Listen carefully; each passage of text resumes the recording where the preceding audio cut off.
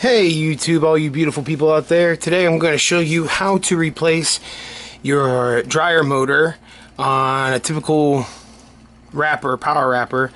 This works for American Tackle, this works for Tack Base, it works for Alps, and in some way I think it'll work for the CRB system, though I never really worked with it. It's just a different setup with the vertical everything. Anyway, so what you need to do is you need to take off your chuck. This is a pack bay chuck. I've already replaced that. All it is simple. Get rid of these screws and bolts here. Remove the belt and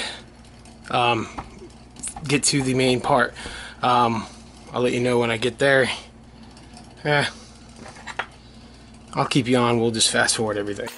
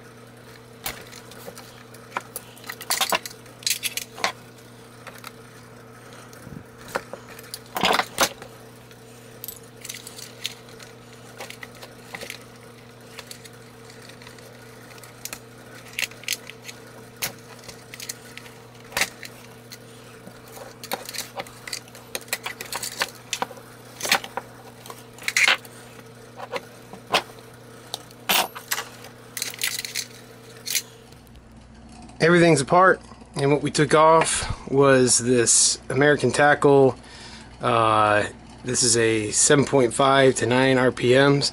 This is actually a higher motor. This is probably a 32 RPM motor, but because of how the pulleys are set up, it comes out to be 7.5 to 9 RPMs. So what we're going to upgrade to is this 100 RPM motor. Now by itself, yeah, that is way too fast, but I'm looking for about a 25 RPM, and this is gonna fit just perfect. And I got this off Amazon. I'll see if I can leave some links to in my description for these motors. There's a bunch of different companies out there. I chose the one that has the same kind of lineup as your typical motor, AC motor, but I mean, just go with one that you know it will fit. Now this particular one takes a capacitor to run, and I didn't have that capacitor. It didn't come with a capacitor. I thought it would, because it showed in the picture. Don't you hate that? Anyway, I actually do have a capacitor, and this is gonna run just fine. Focus up. That is the capacitor I'm using. I didn't want to order any more because I'm not ordering 25 in a pack. I only need this one, so this is gonna work just fine. Now there's a lot more wires coming out of this thing than your typical 2-strand wire motor for this, so we're gonna have to wire this up the right way. And I found that you could use your typical wire-to-wire splices. You can pretty much solder them together if you want, but I found what makes it easier is these 3-channel terminal crimps. So I already marked everything. I got blue here, blue, green, red, and I'm just gonna follow everything to what it is. Alright, first thing we're going to do is we're going to take the wires, we're going to feed it through this port here, where the power wire for the motor, the wrapping motor, is there. So we're going to fit all those through and grab and pull those out. Okay, now we're going to just loosely, and I've used that word a lot in my videos, we're going to loosely mount this and give it a little turn, and there you go.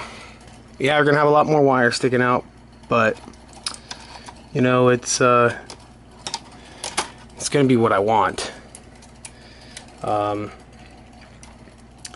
So just go ahead and just get that nut turning so it's not going to fall off. Okay, and this one we're going to go this way because it's harder to get the wrench through that way.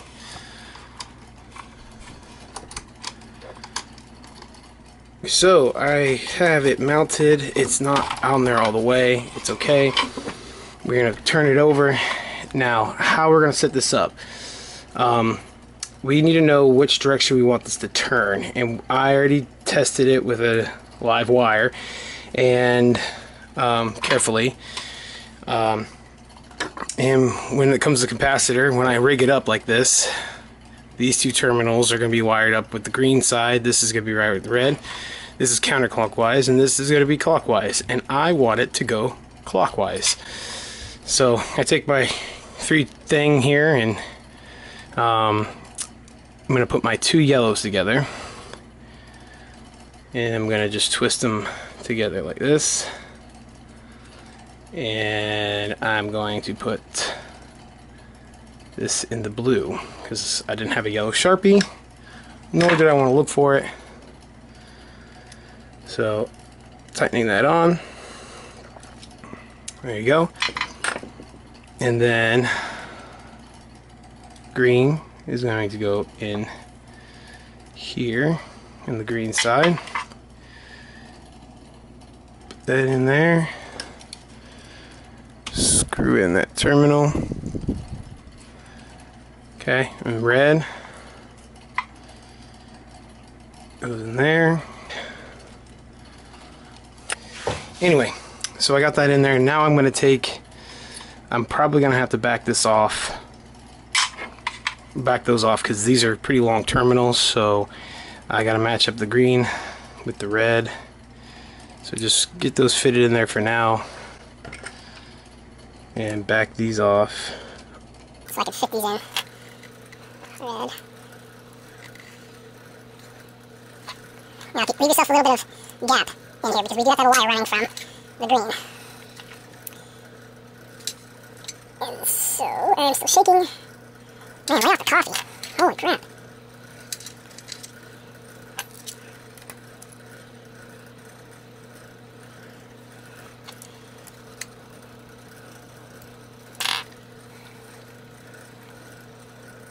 Oh my gosh.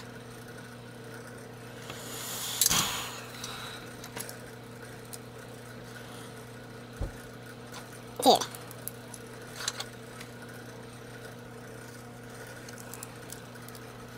I do have steady hands. It's just right now I'm apparently nervous because I want to do everything right for you guys. So the switch, we're gonna have to wire a part to the switch. So what you're gonna do is you're gonna take your 2 power wires and you're gonna put it into the left side where it connects to the yellow. We're gonna slide that in there like that and tighten it down. And now we're connected, but we still have to hook up the switch. And what you're gonna do there is, I just took a piece of scrap wire and I put these 2 ends on there. Now this is going to attach here to that screw. Let's go ahead and turn it in that direction and tighten it down.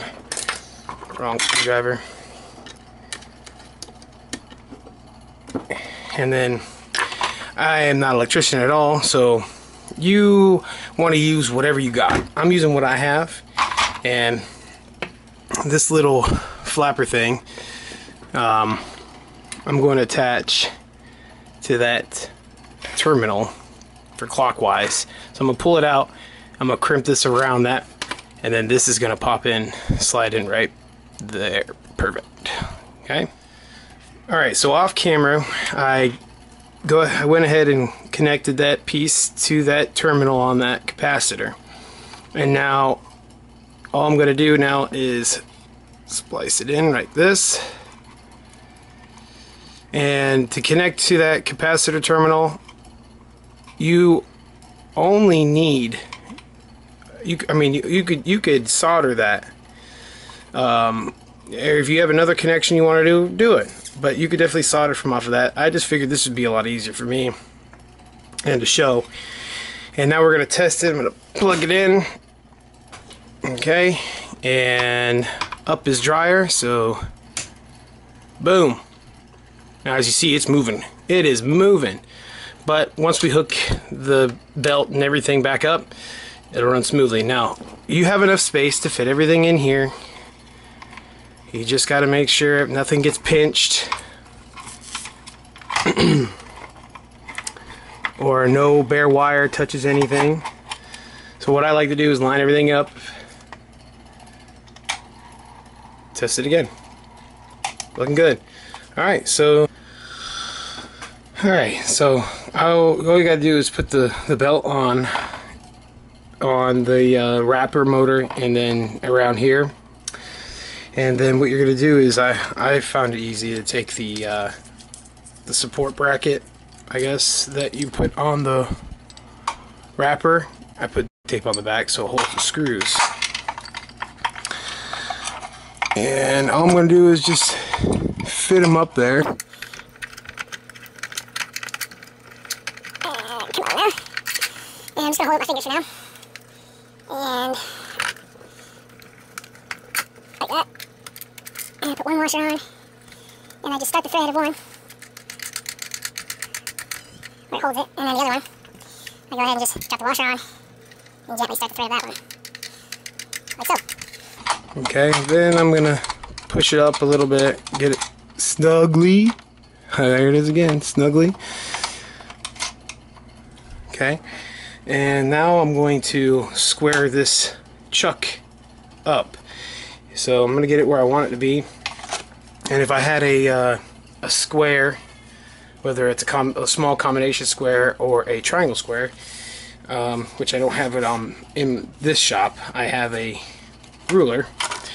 And all I'm going to do is match up the square bottom to the track of the wrapper right here where my thumb is. And I'm going to make sure that it's square and in line of where I want it to be. And that looks like it's about right there. And I'm gonna just twist these on more. And then I'm gonna take my 10mm and just tighten them up.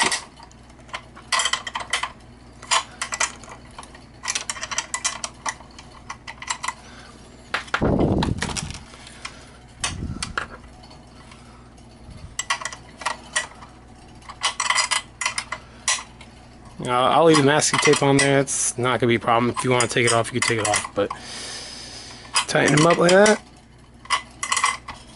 Get it so it's not going to be moving. Always never over tighten your screws.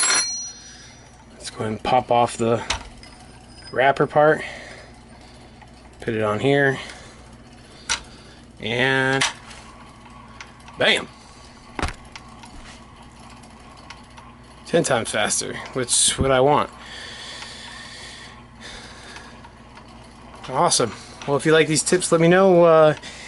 Please subscribe if you haven't. I do tips all the time.